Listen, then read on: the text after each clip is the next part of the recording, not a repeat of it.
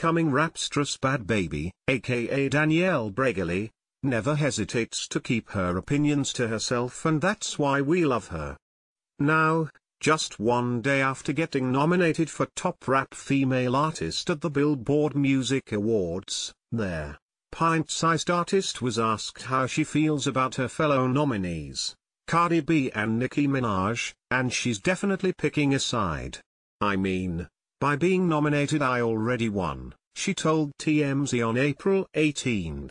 "Obviously Cardi is gonna win, but she really deserves it and I'm just getting started." So, when asked to clarify that she's in Cardi's corner, she responded, "For sure, Cardi is way better than Nicki. I don't care what anyone says. Cardi actually says stuff, Nicki just has attitude, so what? Wow, big deal. Whoa." During the chat, the 15-year-old also explained why she isn't taking the stage at Coachella this weekend. "If I wanted to do it, I could do it, but I just don't think I'm ready right now. I wanna have more experience before I jump into something so big." When asked about the recent brawl she got in with Vicky and Lil Tay, she curtly responded, "Next question."